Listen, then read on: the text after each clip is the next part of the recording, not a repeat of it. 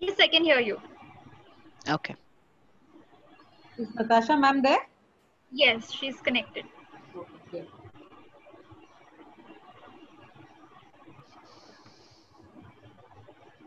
Natasha ma'am, we'll start probably in the next, once we have a 20 count, we'll go ahead with the session. Sure, thank you.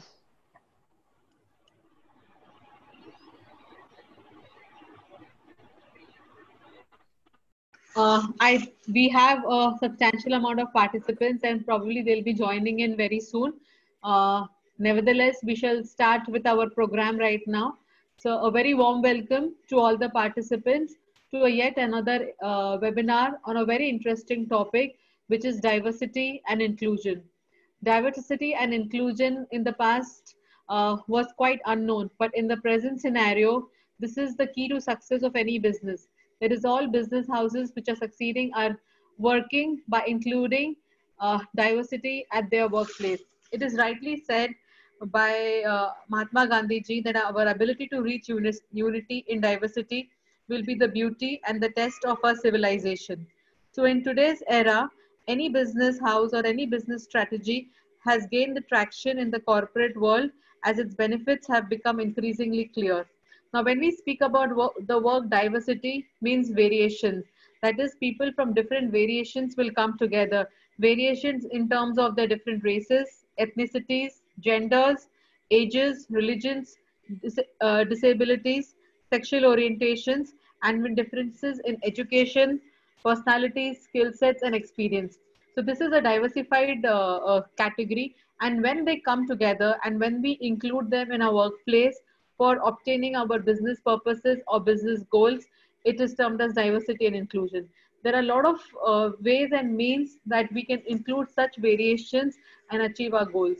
To facilitate us on this topic, we have with us Ms. Natasha Kher. A very warm welcome to you, Ms. Natasha, to RCF, and thank you for accepting our invitation for exposing us to this new measure of HR, which is the key to success of any businesses in the present scenario. Before I invite you to start your session, I would take the opportunity to speak about your biodata. So Natasha Kher is the India's lead of diversity and inclusion for Cognizant. She joined Cognizant in 2015 in the role of Senior Manager, L&D, Cognizant Digital Operations. She has close to 2 decades of work experiences across various brands like G Capital, WNS, Global, Barclays, and Accenture in the areas of language, training, leadership, and behavior and diversity and inclusion. She's invited as a speaker on many forums and the L&D forums, primarily on the themes of leadership and diversity inclusion. She carries many esteemed academic and vocational certificates under her belt. She's certified design thinking expert and also an expert for MBTI and NLP practitioner. The most recent one being a certified diversity professional from Diversity Training University, California. Her vision is to make all of us work towards the betterment of each of us. Uh, Madam Natasha is a science graduate, then a master's in management, and she's done her management from XLRI Jamshedpur. So a very warm welcome, Natasha, ma'am, again, once again. And we have a forum and we are eager to listen to you on this topic on diversity and inclusion.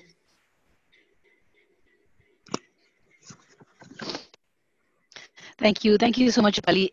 It's a pleasure being here, and I really appreciate this collaboration with Share Your HR. So appreciate being here and the fact that there are organizations and there are industries that are willing to invest in D&I. It's a fairly important pillar, like you said, and we'll talk about everything else that I have during the course of the session. So you please let me know when you can see my screen.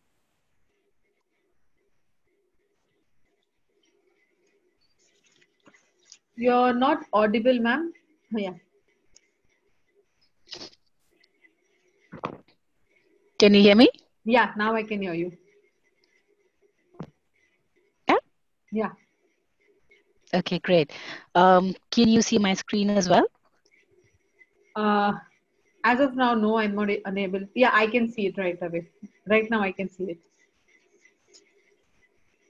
Yeah, I can see it, ma'am.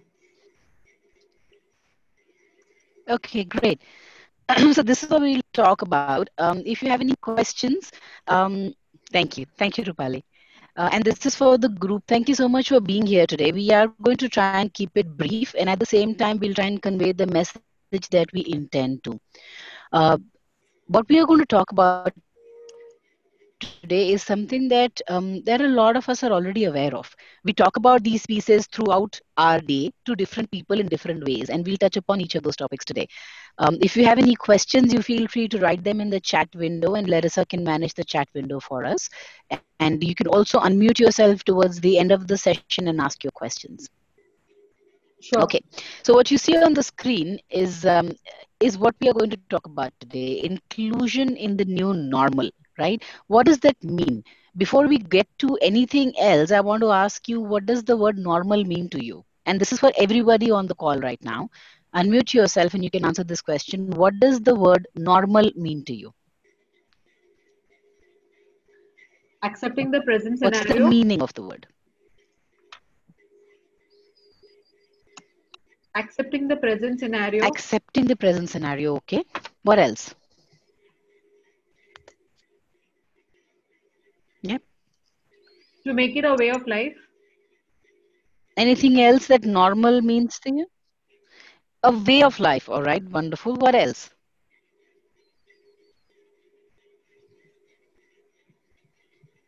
Anything else? Something which was not acceptable for Something us that's back. not out of the ordinary for us. It is an acceptable normal. It's a change, and Yep. which was not acceptable to us in the past, but Okay. because of Wonderful. certain So there situations, are. we have to accept this in the present scenario and make it normal.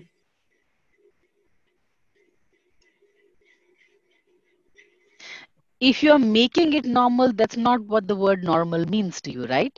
You accept it as normal. I'm talking about what does the word normal mean to you? For example, accepting the way it is. Correct. You're saying that hey, it's nothing different, or like somebody said, it's a way of life, right? And that's what the word normal means to you. Let's see what we have during this time, right? And specifically, I'm talking about the past 6 months, where unfortunately the world has been struck by COVID, and during this Corona crisis, there are so many things that have come out in the open which we never thought were normal, and therefore they were a myth. Okay, we are going to expose a few myths to see what is it that we were looking at, right? Can you tell me a couple of examples of a few myths that you thought were, that's not normal, that's not how things are done, and that is what is being done in the times of Corona? Can you think of any such examples?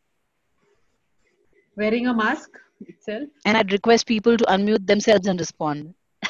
Yeah, wearing a mask itself, it was never termed as normal, but now it is. Washing hands frequently. Anything else that has happened during this time? Washing hands, all right. I'd urge the others also to respond.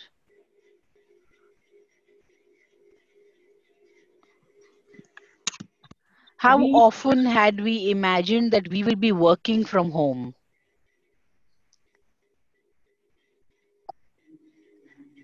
and care for How the often family. did we see in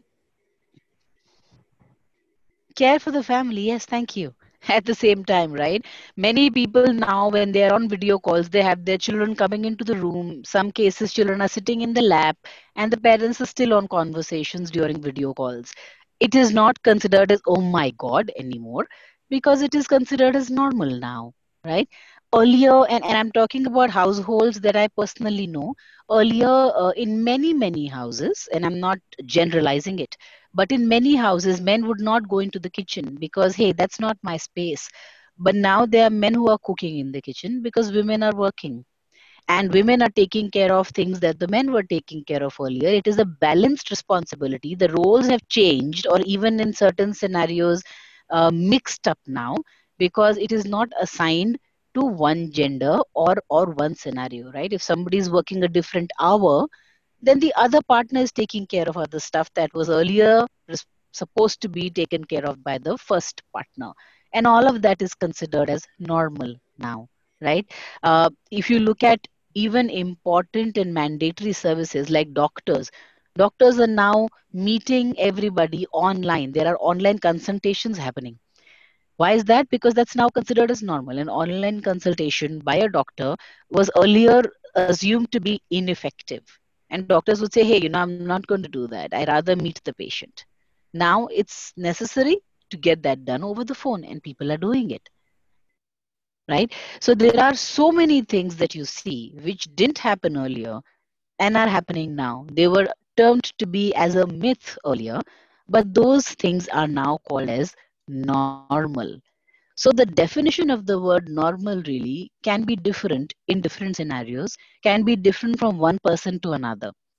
So my normal may not be your normal. It will be completely different for you, and it can be.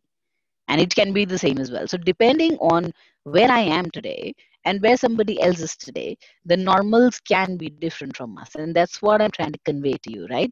Which is why it takes us to a point where when we look at our workforce in the office, something that is expected out of one person may not necessarily be expected out of the other. And we'll discuss more of that during the day today. These are the kind of things we are talking about. What changed during Corona and since the work from home started? The initial findings. I'll pick a report and I'll discuss a report published, certified, and registered report with you. We're talking about recognizing and embracing differences, and we're also going to be talking about impact on women and how the leadership, from a perspective of support in terms of men being allies, in terms of what is it that we can convey from a fact of women being more effective leaders. How do we cover all of those pieces is what going to be covered today, right? So we were talking about myths being busted. Most of these myths that we have, examples that we have talked about, were habits. The habit has been that the woman is going to cook in the kitchen because that's how typically generations have gone by. But if you look at the most famous cooks today, most famous cooks are men, right? There has been an assumption around the fact that, hey, women cannot be in jobs that are marketing related jobs or sales related jobs. But today you see women in delivery. You see women in sales jobs, in client facing jobs, in marketing jobs. There is nothing that women are not doing. There was earlier an assumption that men can only do macho jobs. But today you see men as cooks. Today you see men as receptionists. Today you see men as doctors for women, gynecologists, and more. And today you see a lot more roles that were only associated to women earlier that men are also doing very, very wonderfully. Right? Earlier, men were assumed to be, being a homemaker was an absolutely acceptable term, and it was an assumption that a homemaker has to be a woman. Today, you hear the term called house husband. And there are many such people who choose to be house husbands because they're artists, they are freelancers, and they want probably one person in the family to be getting a salaried income to keep the house afloat, and the other person is working on their passion, which is absolutely acceptable in today's time, right? Assumptions around work from home. Can you talk about, or can you give me examples about what were the assumptions earlier before COVID hit us about working from home? Anybody?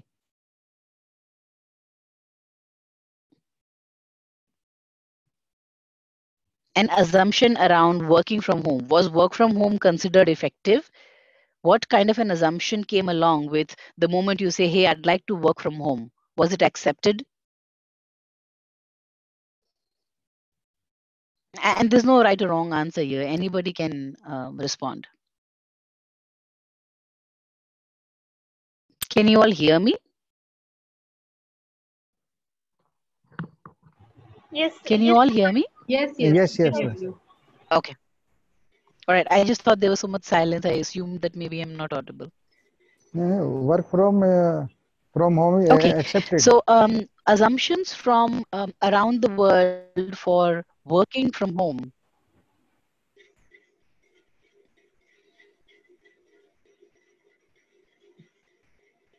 I'm sorry, I couldn't understand that.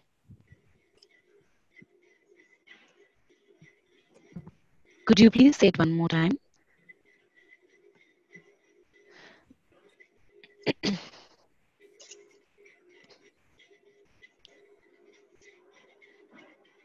I'm sorry, I couldn't understand that. Somebody was trying to say something.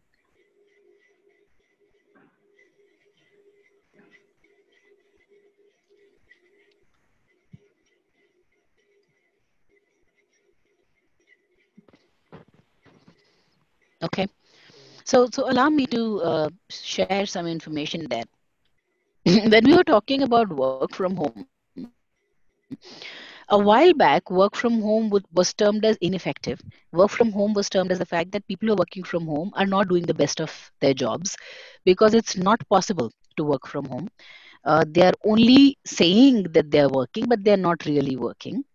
And even if in some organizations and some industries work from home was allowed, it would be allowed only to certain people in certain teams and in certain roles, and more specifically women. Women who are coming back from a maternity break would be allowed to work from home. Women who are pregnant would be allowed to work from home, and so on and so forth.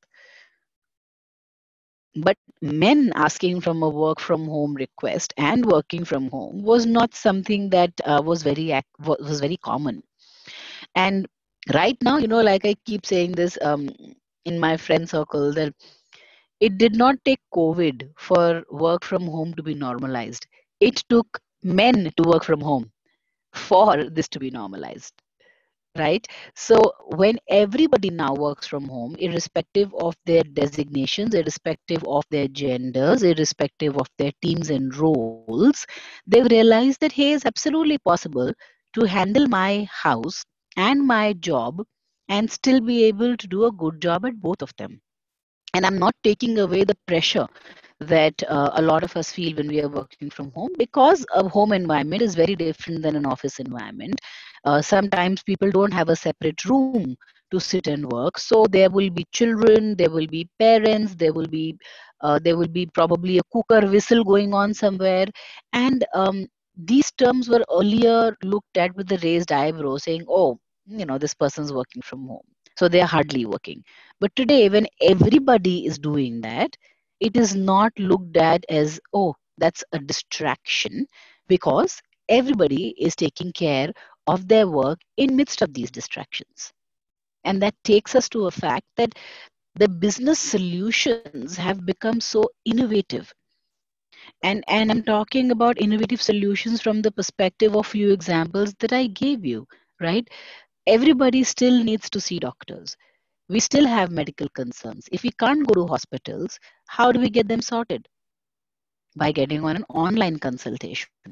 We still have learning needs. We still have training requirements. How do we take care of that? By getting onto e-learning or online courses or webinars like these. At the same time, our clients still want to connect with us. There are businesses where the clients only work on face-to-face meetings, not on emails. So how do you get that connect going? By getting on technological tools like Zoom, Google Meet, and so on and so forth, right? So a lot of businesses have come to solutions where the solutions are very innovative, and that to a very huge extent are also saving us money and are also effective. But we never had the need of thinking about them in the previous scenario. In fact, a lot of organizations have already announced that even after COVID gets over, they will still continue to have a certain percentage of their workforce to work from home. They don't want these people back in office, not because they don't want them back in jobs, or they don't have work spaces for them to accommodate them, but they're saying, hey, it's not really required. We didn't realize that we didn't need them to be physically in the office to do their jobs well, because they're doing a fair job at home, and that's absolutely okay, right? And I just touched upon the virtual learning piece as well in terms of its effectiveness. Earlier, I remember as a learning professional, every time we'd go back to a client or a business to say, hey, we are going to offer you a learning solution, they'd come back and say, no, can you please do a classroom training for us? We want the trainer to be in front of us when we are taking the training. And today, everybody is okay to attend a virtual training program, a virtual webinar, a virtual discussion, an e-learning course, because they are now okay to look at the effectiveness objectively. And those are the myths that I see busted during this time of corona crisis. Okay, and I'm happy to take you through to a report that substantiates a lot of what I'm saying. But before I move to the next slide, what are the questions that I can answer? Or any addition you'd like to make to the myths that I've talked about?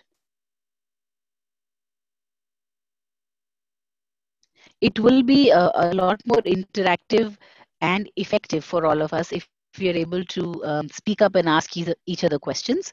Otherwise, it's going to be very boring, like a school professor speaking for an hour. So you could really ask your questions or speak up or agree or disagree, whatever works for you.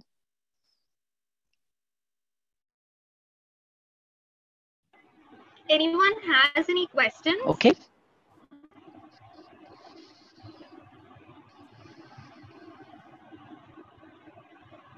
That's all right. You can ask your questions later as well when you do think of them. But this is what I wanted to share with you. Now, like I said, a lot of things that we talk about are habits, right? And is it possible for us to change habits? Scientifically, the answer is yes. Is it easy? No.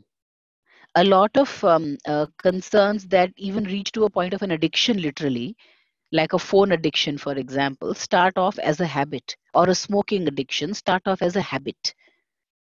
And then we get to a point where we find it very difficult to change it. So we assume it's never going to change, or it's absolutely normal to do that, right? But scientifically, we consulted a psychologist to understand what does the habit changing cycle look like, right? And what he told us was that typically there is a routine that most people follow. For example, everybody gets up and brushes their teeth, healthy and acceptable, right? So when you are brushing your teeth, that is a routine thing that you do every single day. What you need to do to yourself, right? You need to attach something to that. And what I mean by that is the moment you start your day, signal that starts the routine is a trigger for you. So brushing your teeth is a trigger. The moment you have done that piece that's a trigger, you move into something that you want to build as a habit. For example, exercising. A lot of people are complaining that during this time they have become unhealthy, they have gained weight, they are not eating, they are not walking, and so on and so forth. You know, gyms are closed and all of those pieces, right? There is barely any movement, everybody is sitting at home, and many, many other things. So the moment you have a trigger, immediately after that trigger, start doing an action that you start want to build as a habit, like exercising. And what is it that you get out of that is a reward of that habit that you're trying to form. When you start seeing that you're becoming healthy or your weight is reducing, you continue this habit loop. Every day after the trigger, you start your routine and you look forward to the reward. Whether it is something which is something as critical and important for everybody as exercise, or something as simple as, hey, I'm going to put an alarm on my phone that if I am working on a laptop and I've not gotten up for 2 hours, it will give me an indication that you need to get up and walk around. So I'll get up from my chair, I'll walk around for 5 minutes, I'll go get a glass of water for myself, come back and sit again. So a trigger forms a routine for me that gives me a reward. And it can be done in any scenario, whether it is taking care of the family, whether it is to handle something at office, whether it is to take care of your health, or any other pieces that you can think of, right? Or even in terms of workspaces, in terms of your formal relationships, there is a there is another example I can share, right? For client relationships, you put in a meeting invite, or you put in a task on your calendar that says, after every 15 days, I'm going to call my client and say, hello, how are you? How's everything? Is everything all right? Anything I can do for you? Right? And that trigger is going to form into a habit that I start building, which is getting in touch back with my client. The reward is my client relationship gets much better. And this particular loop can be used in any scenario by anybody, whether it's a child or an adult or a man or a woman, irrespective.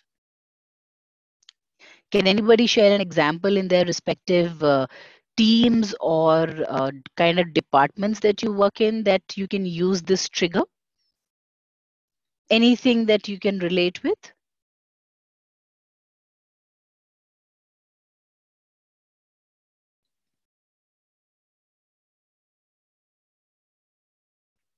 Anybody at all? Okay, if that's the way it goes, then I'm absolutely sure that we won't need the full time we have blocked. We'll be done much earlier than that. All right. Okay, this is the report that I was referring to. This report has been published by an organization, a research organization called People Matters. And what they've talked about in the report is during a survey that they did with organizations in India, the length of everybody's day in terms of the number of hours they are working or the number of hours they are not taking rest has increased by 15%. The focus time that they were able to deliberately give to their tasks, whether it is a work related task or otherwise, has reduced because of the number of distractions. In terms of an office scenario, the managers are getting more in touch with the team members. So manager time clearly has increased with the outreach. Earlier, we'd walk up to somebody and say, hey, you know what, let's go have a cup of chai and we can talk about so and so things. Or let's have a meeting, let's everybody catch up in the room, in the meeting room, and talk about the following agenda points. Now, the recurring meetings are taking care of that miss. The interruptions from chat, meeting, email has increased because people can't talk to you anymore. They can't pick up the phone and speak with you because you don't have a desk phone unless you are connecting with each other on mobiles. So they are constantly pinging, constantly chatting with you or emailing you. And the same scenario with the inter-team collaboration, right? Overall collaboration, however, has seen an increase simply because the recurring meetings have increased, simply because the manager outreach has increased, simply because people are now starting to make an effort to be in touch with each other because you can't see each other, right? So physically being able to see each other also is a very important piece of building relationships and connections. But today people are unable to do that. So overall collaboration from a perspective of virtual connection has increased. This data has been collected typically from most office softwares like Office 365, G Suite. G Suite is the Gmail, GChat, Google Meet sort of a entire suite, and more such tools that are being used by offices and organizations. I'm happy to answer if you have any questions here. I've written down all the findings here for you so that you can read it as well.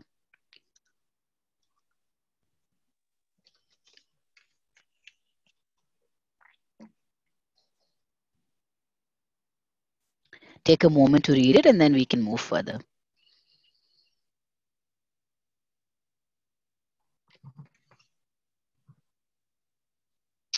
Okay.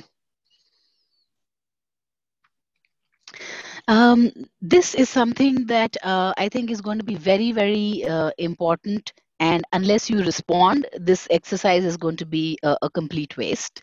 I'm going to ask you a couple of questions and you need to guess who that person is. Are we ready for that?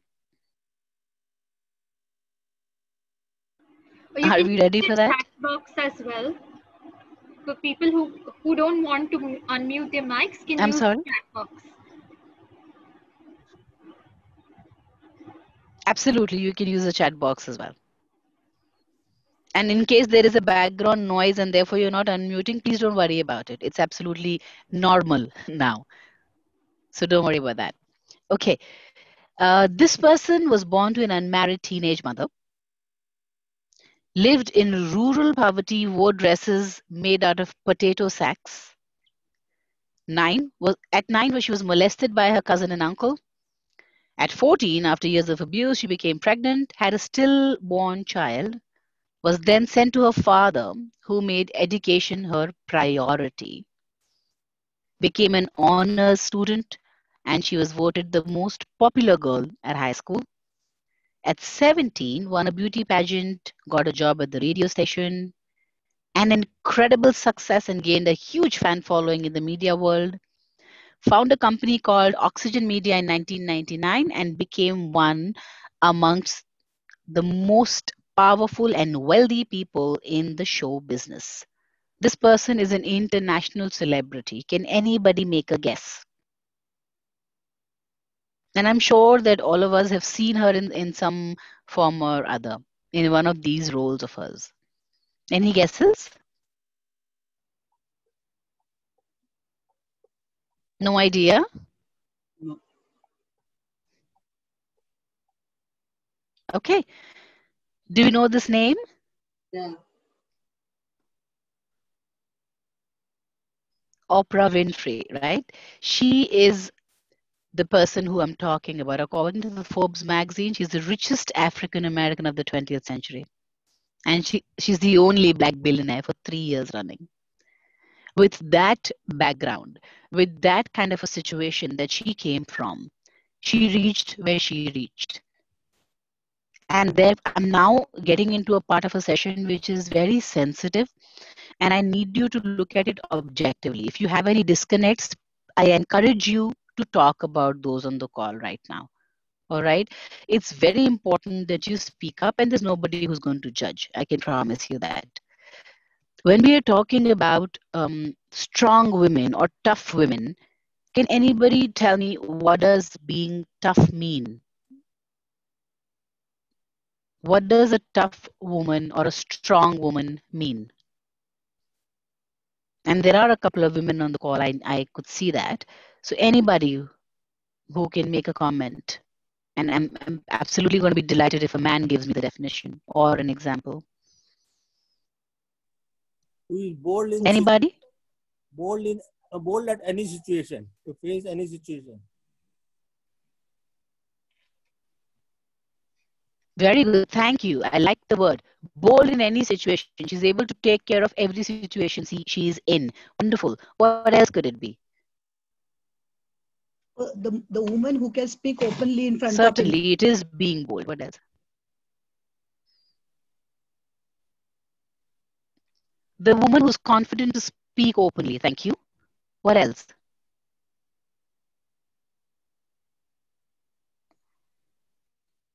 Anything else you'd like to contribute? Prepared to bold in any situation. Prepared to hold in any situation. Thank you. And that's absolutely wonderful for me to hear you guys talk. I think it's very important. What we're talking about here is how a strong woman made. It's not easy, right? We're talking about women who are able to be able to handle any situation. They are bold and they don't bow down. Women who are able to and confident to communicate in front of people, right? So it's definitely not a very easy task, from the fact that traditionally, over centuries, and not just in India, but specifically in India, we come from a background traditionally where men are termed as the only bread earners of the house, and women are supposed to take care of the house, right? Uh, does it ever get to your mind how much pressure we are putting on men? We are constantly telling them that you are the only one who needs to earn and run this family. And we are constantly telling the women that even if you are not cut out to take care of a house and birth children, you still have to. What if they want to swap? And what if the man says, hey, you know what? I want to take care of children at home, and you are interested to work, you are confident and you are bold, why don't you go out and work while I will take care of the house?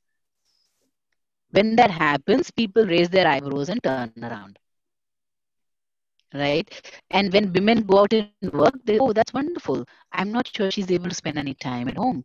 Oh, I wonder, why is he working and probably putting the clothes for drying in the balcony? Is his wife not available? And these are statements that all of us have heard. But sometimes we are shying away to say that we've heard these statements or we've made these statements, right? So, what are strong women made of? They're emotionally intelligent. What I mean by the word emotionally intelligent is, first come first, being aware of your own emotions, being aware of what you want, and secondly, being aware of what people around you want. There is a balance that we need to strike. How do we strike that balance? How do we ensure that because of traditional perspectives, we don't put pressure on one gender or one role in the family? How is it that we gain that insight, right? And I'm going to share a story here. And I love talking about this story. It's called the sausage story. And there's a little child who goes to the mother and says, "Mom, have you? In fact, let me ask you: have you ever seen sausages? Has anybody seen sausages? What does a sausage look like? Sorry, I have a bad throat. What does a sausage look like? Anybody? Okay. A sausage looks like a long piece of meat, mostly, and it is tied with a thread of sauce on both sides, right? That's what a sausage typically looks like. Now, this little child goes to his mother and says, every time you cook the sausages, you cut out the corners. Why is that? A child being a curious one. The mother says, I don't know. This is how your father taught me how to make, because I don't eat non-vegetarian food. He eats it and he told me that's how it's made, so go make it. And that's how I make it. The child says, okay, goes to the father and says, Dad, why do we cut out the edges of the sausages every time we make them? Father says, I don't know. That's how your grandmother taught me. So the child goes to the grandmother and says, Grandma, why do we do it? The grandma laughed and she said, why are you asking? He said, well, every time my mother makes sausages in the kitchen, she cuts out the edges. And I always wonder, why does she do it? She doesn't know. Daddy doesn't know. So I'm asking you. The grandma laughed and said, come sit in my lap, I'll tell you. The boy sat with her. The grandmother says, many years ago, we weren't very well to do. So the kitchen only had one saucepan, and the saucepan was a little smaller in size. So to ensure that a sausage fits in well in the saucepan, instead of cutting the center, which was a meaty chunk, I would always cut the corners, just to ensure that the sausage fits in the saucepan or the frying pan. And that's how your father saw it being done. And what he saw, he never questioned. He told the wife. The wife never questioned. She just did what she was told. We just keep following things that we have been following for so many years without understanding why things are being done the way they are being done. Is there a reason? If there's a logical reason, fantastic. But if there is no reason, why don't we question it? Questioning can get us two answers. Either we'll get to know the reason and we'll say, okay, it makes sense, let's continue. Or we'll say, hey, you know what? It doesn't make sense. Let's do something better than this, right? But we, out of the fact that, hey, it's always been done like this, don't question the status quo, right? And one of the most famous personalities, Nelson Mandela, made a statement and said, if we always keep doing what we've done, we will always keep getting what we have got. There is no change that will happen. And to make a change, you need to start understanding or start questioning. Okay? So that's about being emotionally intelligent. Strong women also, of course, have to be physically healthy. If you're talking about somebody who's bold, if you're talking about somebody who's outspoken, somebody who wants to take responsibility of things that he or she does or around them, and if they are not physically healthy themselves, they will burn out. And even physically healthy people, after a certain amount of number of hours, they need rest too, right? Everybody does. It's a human body. And therefore, physical health is very important, specifically in times like these, when you are barely allowed to go out, when typically the house chores that would be done by an outsourced person, for example, a house help or a housemaid, all of those pieces of work have fallen within the family members. In many houses, men are helping. In many houses, men are not. But many houses, women are doing it independently. In many houses, they're saying, you know what, it is the way it is, I can't do more. So, depending on what's your setting, there has been a gradual and an obvious number of increase of hours. People are now, the family members are now investing in their homely chores, which were earlier being outsourced at a cost. Now, all of that is happening at home by people. And I'm telling you an example here. The other day I was talking to my supervisor, and I said, what are you doing right now? And he said, hey, I'm talking to you because I knew we had this call and I did not need my laptop for it. So while I'm speaking with you, I'm washing utensils. Afternoon, I take care of it. And in the night, my wife does because I have a lot of calls in the night. And there was an absolute degree of matter-of-fact tone in his conversation saying, yeah, in the afternoons I do it, in the night she does it, we divide the work that way. And which is absolutely fair. And I felt very happy when I heard that. Right? So that is what I mean in terms of division of work that's happening in the house. Mentally strong. Um, a bold woman has to be mentally strong. A woman who's mentally strong is not going to second guess herself in terms of the kind of decisions she's taking or the kind of decisions she ends up taking because of the time that she's working against. Right? Um, a couple of quotes for you that convey the message. I'll just remove this from here. Yeah. A couple of quotes from you for people probably you've heard the names of. It conveys the message that it's in moments of decisions that your destiny is shaped, right? If in a moment of decision you're not able to take the right decision, your destiny doesn't shape the way you want it to be. And therefore, to be able to take care of yourself and anybody else, these are the three most important pillars: emotionally intelligent, physically healthy, and mentally strong. Having said that, we haven't reached a maturity in terms of these three things that I'm talking to you about, right? And I'm specifically now talking about India. We've conducted a couple of surveys and we've realized that there is a great amount of self-criminalization women do to themselves, right? And I'll share a very interesting Harvard study.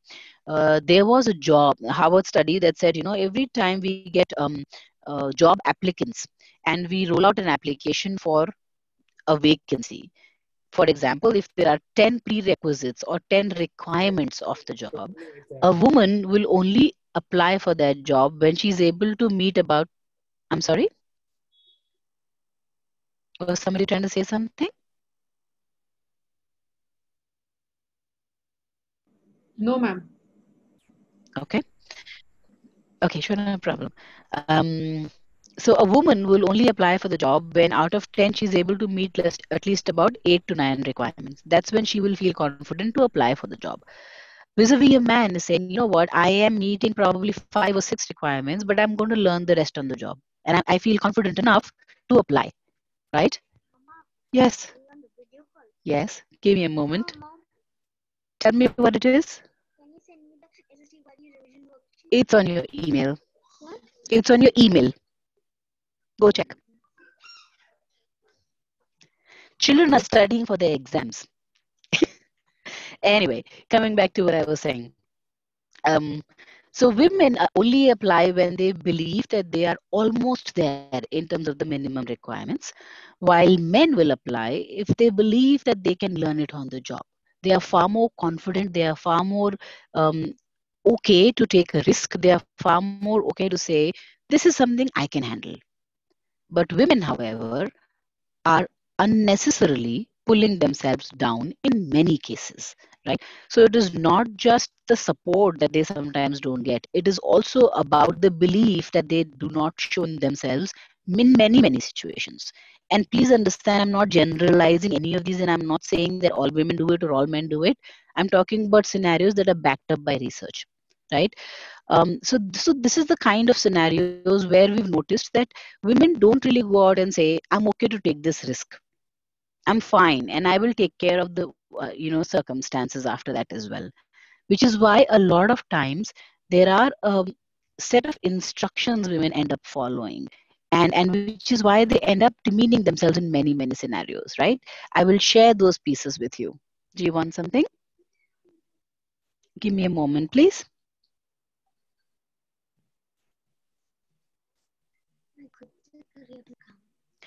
Biba, ask daddy. He'll tell you. It's in the other account.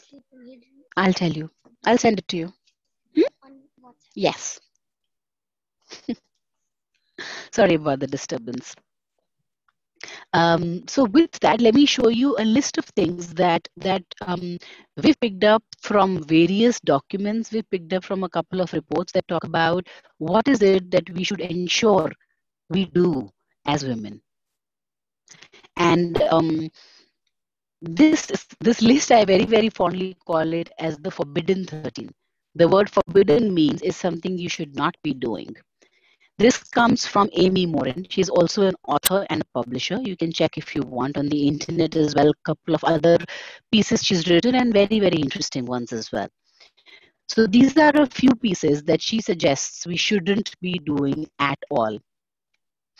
And I'm going to read each of those for you so you are able to see those clearly. Insisting on perfection. Compare oneself with anybody else. Fear of breaking rules. Staying silent even when things are not going their way. Putting down others to lift oneself up. Allowing others to limit one's potential. Blaming oneself when bad things happen. It's only because of me. My child is not doing well because I'm not giving my child enough time. Or my house is not clean because I'm not cleaning it. Right? Owing one's success. I'm only able to do this because my family is supporting me. Or my husband allows me to work. Even famous artists and actors of our industry make that statement in their interviews, right? After being extremely successful actresses, women make statements like, my husband allows me to work in films with other actors. Shying away from tough challenges, overthinking everything, self-doubt, hesitating to reinvent oneself. And this typically happens with women when they're changing industries or they're coming back after a break. And vulnerability as a weakness. It is not weakness to be vulnerable. It is, in fact, showing emotional strength. It is telling you that even you are sensitive, even you can fail, and it's okay. It's a risk, you're taking it, and you're going to move on with it. And you're going to be able to handle what happens after the risk. This is something, if you haven't yet made a note of, I insist that you do, because it's very important that you start thinking on these terms, specifically irrespective of the gender you belong to. I think, and Amy Morin wrote this for women, but I think it is also important for men to follow a lot of these pieces. Because in many cases, we don't realize the pressure men are under. And in many, many cases, for example, vulnerability as a weakness. Men don't cry. There are advertisements on the TV all the time saying, don't be a girl, men don't cry. What does that even mean? Right? You're telling me that if you are born as a man or a boy, you should be okay to take pain. And you can't say that, hey, I'm in pain or I need help. Why should that be the case? That's essentially telling yourself that it's okay for you to take that amount of pressure. Staying silent. There is a point of time when even the most successful people come out and say, hey, this is too much for me, I can't take it. And it's okay to say that. You don't have to be that perfect person at all times, because it is not possible to be a perfect person at all times. Right? So please, I insist for you to make a note of these pieces, and then we can move to the next slide.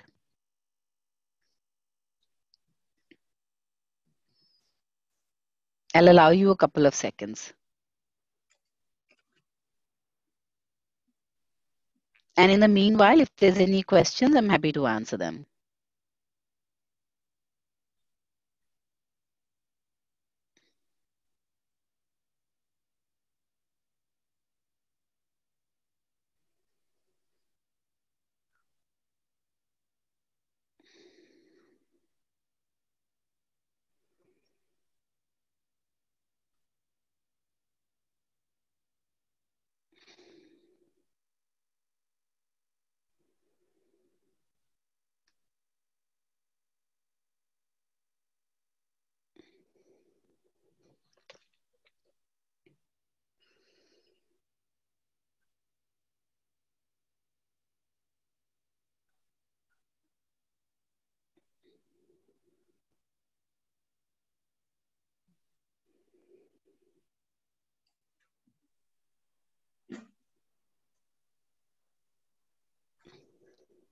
Okay, is it okay to move on? Have you made a note?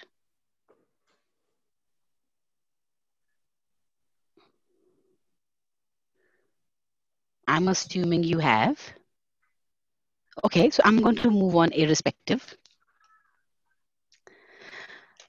This is probably the last leg of our discussion. It is called as recognizing and embracing the differences.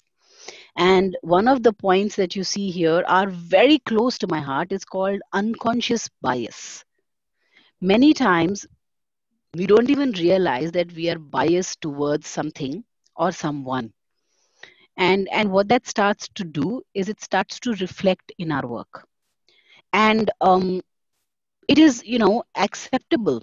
And it is scientifically proven that each individual, each person, a human being, has to be biased. You cannot function without biased behavior, because bias comes out of how we are brought up, how we are raised, what are the circumstances we have faced, what are the challenges we have faced, where we are today.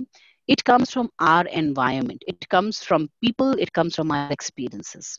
So for instance, I have a bad experience of getting stuck on a certain road every time I try and travel to work, right? So every time I go on JVLR, I get stuck in traffic. So I have a bias against JBLR, saying that every time I go there, I'll have to add additional half an hour to 45 minutes to my journey because I will certainly get traffic jams. And that's nothing but a bias. Biases can be as simple as this and as severe as, hey, I am not going to go to that country, or hey, I don't believe that country is clean for me to go, or I don't believe that sector is a good sector for me to pick up a job, and so on and so forth. Or I don't believe that when coming back from maternity break will be able to effectively work in a job that's high pressure. I don't think it's possible. Or let's say in night shifts, we can't have women working because it's not okay for women to work in night shifts. All of these are biases, nothing else, right? Personal guilt. And like we said in the previous slide, personal guilt starts to reflect at work. The moment I feel that I am responsible for something that's going wrong, I will not be able to effectively function in the other roles of my life. And that starts to reflect in the work scenarios as well. The differences that we also saw during the COVID time and before as well is flexi location and flexi timing. There are people who need flexible hours to work for whatever reason. Somebody who's taking care of an elderly person in their family, somebody who's traveling 2 hours to get to the office and going back, need probably an hour lesser in their work day, and that hour they cover up before they come to work or after they reach home, right? A workplace stigma of, oh my God, working from home is not effective. Or if I'm going through a personal situation, like let's assume I've recently had an accident and I'm using a crutch to walk. Or let's say somebody who is a victim of domestic violence. Or let's say that somebody who's recently not been promoted because of whatever reason. All of these things, they start converting them into, oh, he's the same person. And that becomes a stigma for that individual.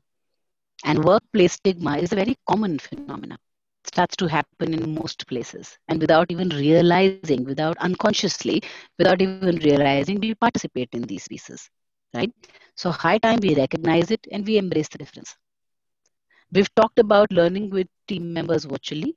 We've also talked about the fact that when we are doing all of these pieces, right, one of the most important piece as a manager, as a leader, irrespective of what gender, irrespective of what industry, is empathy. There are situations that you will have at home. For example, how my child just walked in and said, I need my homework email. This could happen to anybody else as well. I can choose to be embarrassed about it, or I can tell her, go out as I'm on an official call or whatever, or I can say, hey, hang on, I'll send it to you and I'll let you know that give me a moment for that. These are scenarios that can happen to anybody and everybody. So empathy in virtual scenarios is the most important skill specifically for leaders. Because your people can't see your leadership skills anymore. There is no personal connect with the people. And therefore, empathy is the only way you can connect with their heart. And it's important for people to know that they are wanted, they are important, and they're respected in their workspaces, right? Which is what also connects us to the thinking a typical manager has. We are going to reassess, we are going to redefine how typical managers have thought all this while. Number of working hours used to be a contribution to performance. Number of meetings you've had in terms of converting those to potential benefits used to be a contributor to your performance and your yearly rating. You can't have those pieces anymore. And those need to be reinvented, rethought, redefined, and reassessed. Right? A question I'm going to leave with all of you. Are you and is the Indian culture amicable to a work from home setup for all genders? If yes, it's fantastic. If you think no, you know what changes you need to make. And a lot of people say if I make a change, the culture of the country is not going to change. I get that. But I'm sure you've also heard that small differences start big movements. So there is your contribution that goes at least into your world. And slowly that starts to spread. And the small difference is going to start making a big revolution. All right. So that's it from me on this perspective. And I'm very happy to answer any other questions that you may have. Rupali, in case you see anything, Larissa, on the chat window, I'm okay to take those questions. Yes, sure. Anyone has any questions can just ask right now, or you can put it on the chat.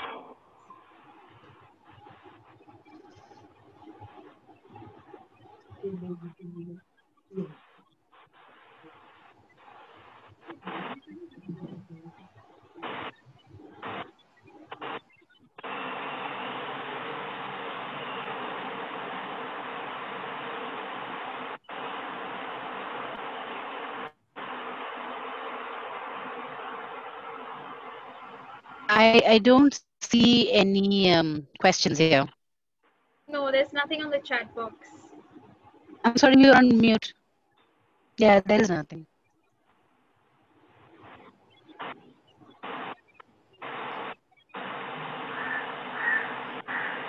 All right.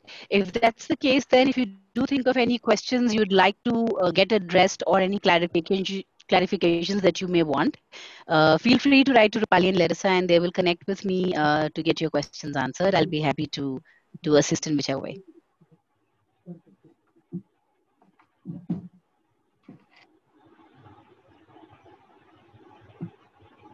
Rupali, over to you.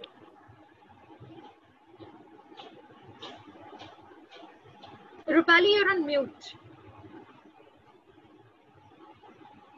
Yeah. 1 minute. This is comparatively a new topic or an idea or a thought. Probably many of the organizations are working towards including diversity. And due to this pandemic and due to the change in the normal, it is things are moving ahead, things are changing, and people are accepting the new normal.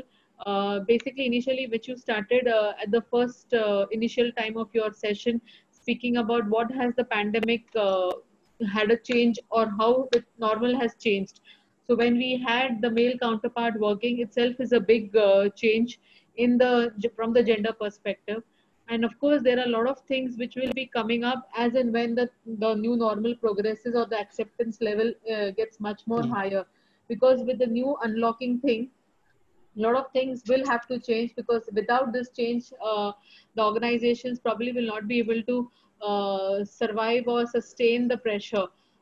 So this kind of inputs, Natasha ma'am, which you have provided right now, has been a new learning for us, and probably in the coming days we would be implementing or working towards accepting this and accepting this diversity and then moving ahead. So thank you very much for your facilitation. Though it was a small group, but the contents of yours were very apt and proper for this present scenario. So thank you, ma'am. And thank you to all the participants. Thank you, everyone. We'll end this then. Yes, certainly. Thank you. Thanks, Natasha.